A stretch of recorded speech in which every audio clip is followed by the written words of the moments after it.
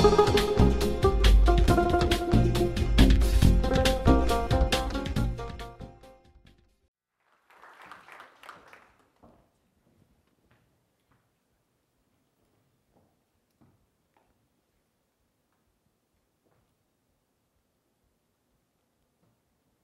morning, ladies and gentlemen, and assalamu alaikum.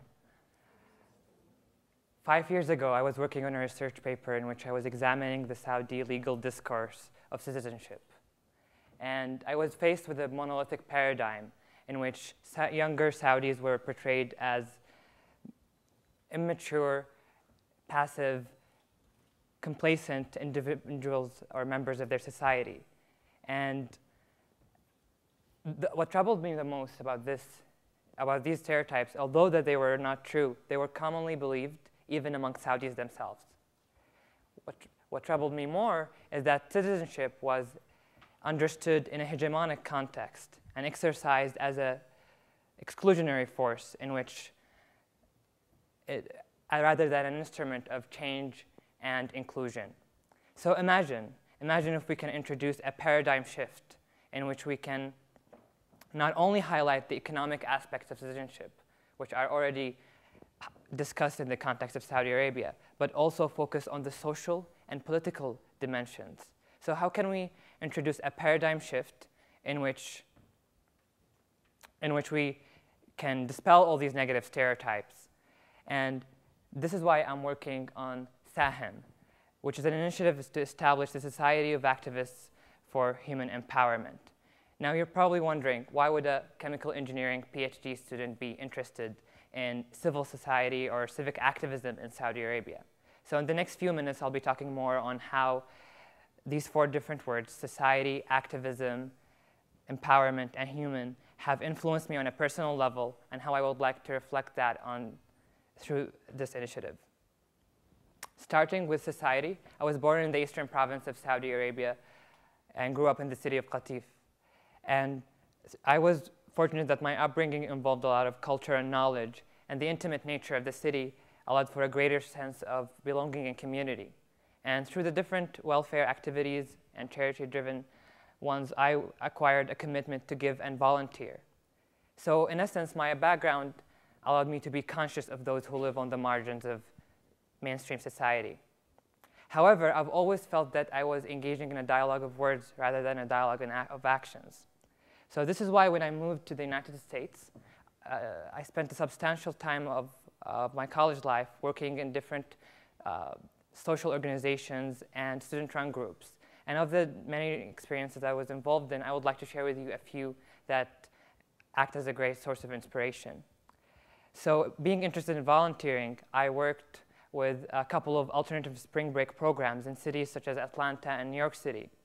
And through these programs, which involved intensive outreach activities that targeted underprivileged groups, I slept and served in homeless shelters. I worked with food supplier organizations and cleaned public parks, which homeless people consider home.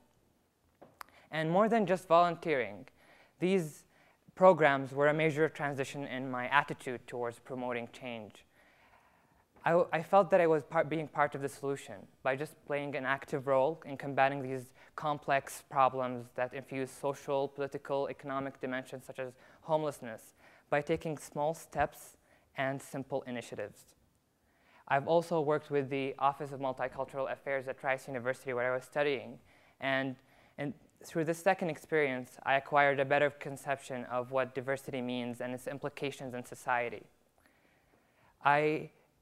In this context, I understood diversity rather than a burden as a great asset, as a natural part of our human presence.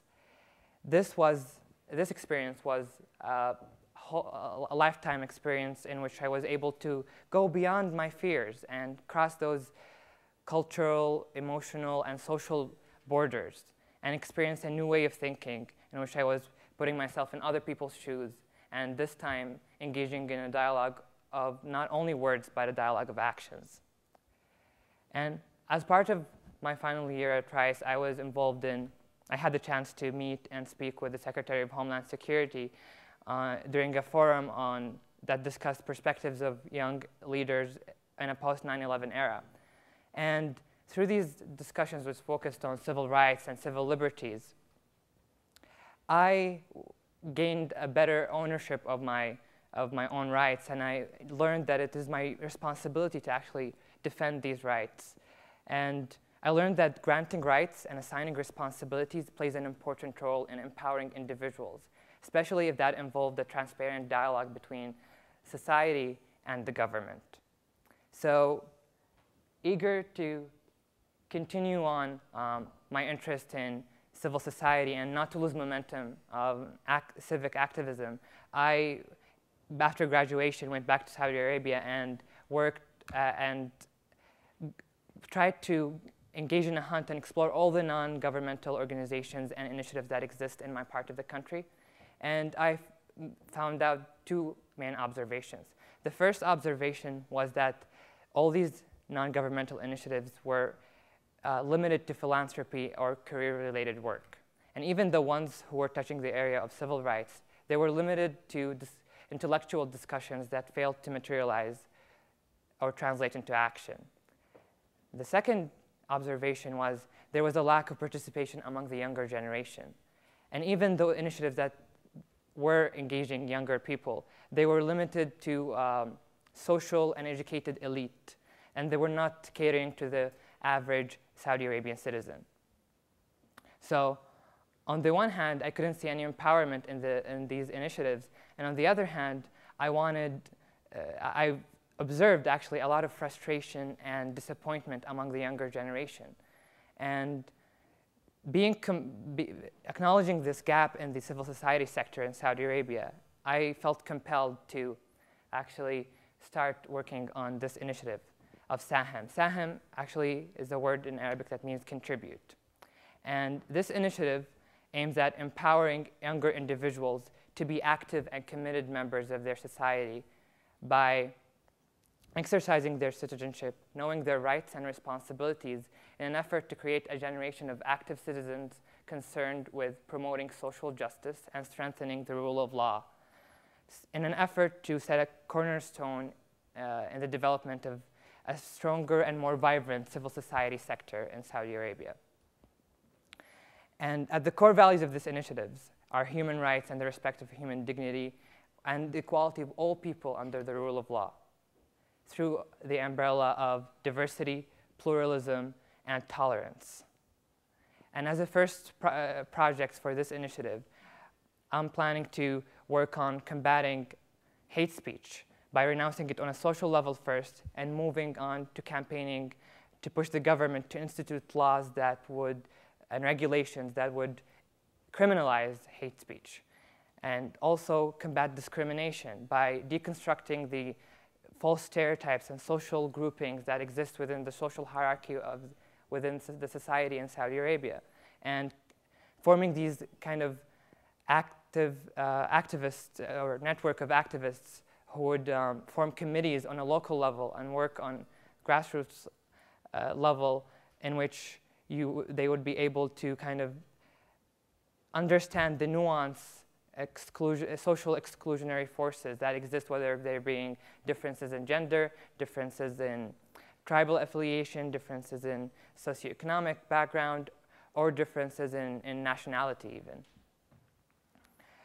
And so Sahem will start as a network of activists, and after working on a grassroots level, hopefully in a number of years, it will develop into an NGO. And this initiative right now is at its infancy and can only realize that long-term goal by the help of active and caring individuals who believe in activism as an instrument for change. So this is why I would invite you all to visit the website and actually join the initiative, or if you have any suggestions or questions, you can address them through email, because this initiative cannot be a reality without your help. I'd like to conclude by emphasizing that the world is changing and that the Arab world is undergoing revolutionary upheaval, and that the methods and approaches that used to be considered effective in the past do not address the imminent challenges of today, let alone tomorrow. I think that civic activism does help address those challenges. And I believe that SAHM, my initiative, is only part of that. Thank you.